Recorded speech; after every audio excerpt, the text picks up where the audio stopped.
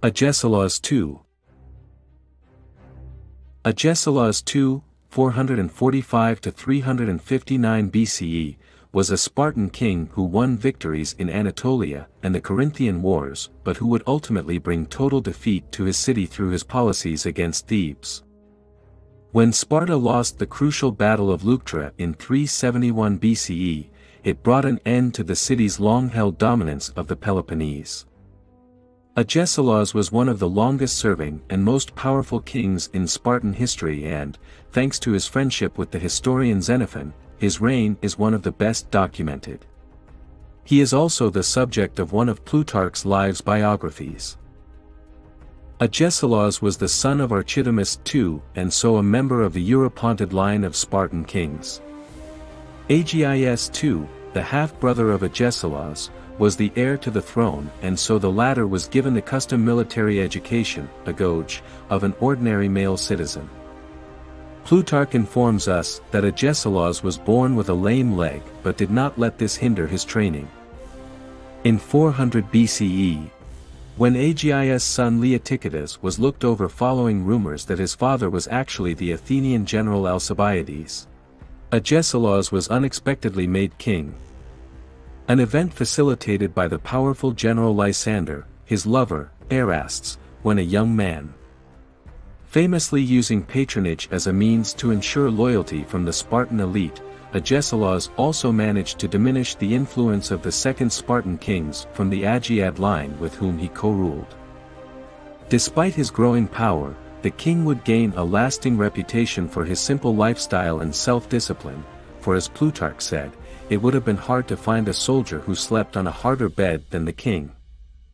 Agesilaus was also known for his piety and the fact that he was one of the very few Greek rulers who campaigned abroad and remained uninfluenced by foreign customs and true to Spartan traditions.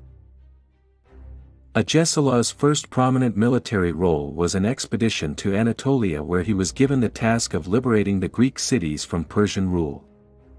This was the first time that a Spartan king had led an army in Asia and the first occasion when a king had commanded both the land and sea forces.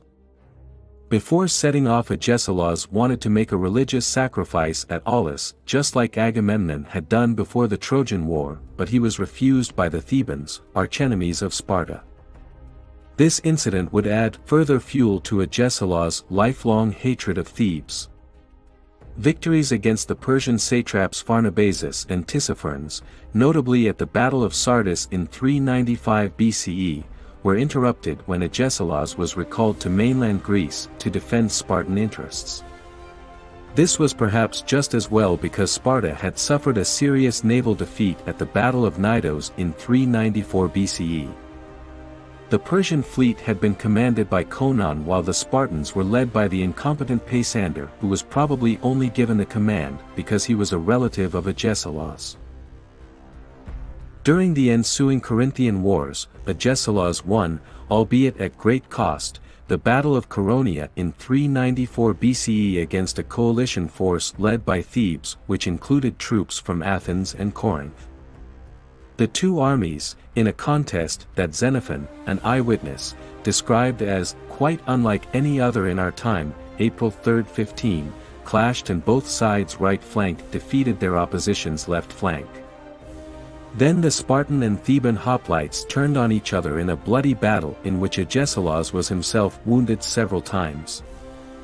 With the battle won, the Spartan king then spared the lives of a group of enemy soldiers who had sought refuge in a temple. He set up a victory monument and dedicated a tenth of the spoils at Delphi. More victories came between 391 and 388 BCE in the area around Corinth and Acarnania where Agesilaus demolished the fortifications of Corinth and devastated the countryside, uprooting every tree his army came across. However, the Thebans and their allies were ultimately defeated not by a land force, but by a Persian-funded fleet led by the Spartan admiral Antalcidas. It was he who established the king's peace, which guaranteed a certain level of political autonomy to the defeated city-states. Agesilaus controversially ignored the terms of the peace treaty and established pro-Spartan oligarchies at Mantinea, Olynthus, and Phlius. The Spartan king then supported the occupation of Thebes in 382 BCE and the establishment of a garrison there by Phoebidas, which rankled the Thebans enormously.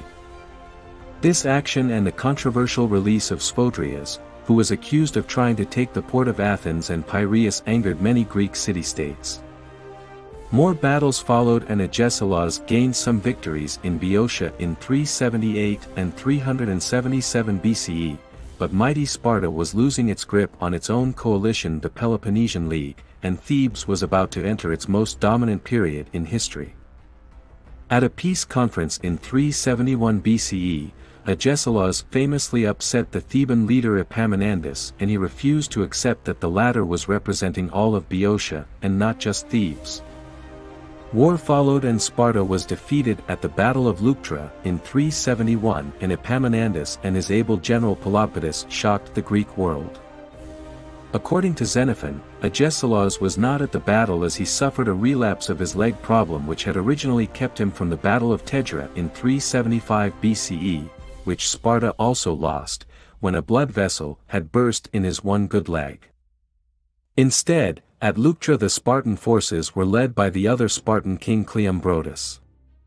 As a consequence of defeat, Sparta lost the region of Messenia in the Peloponnese and began a steady decline from which the city would never recover.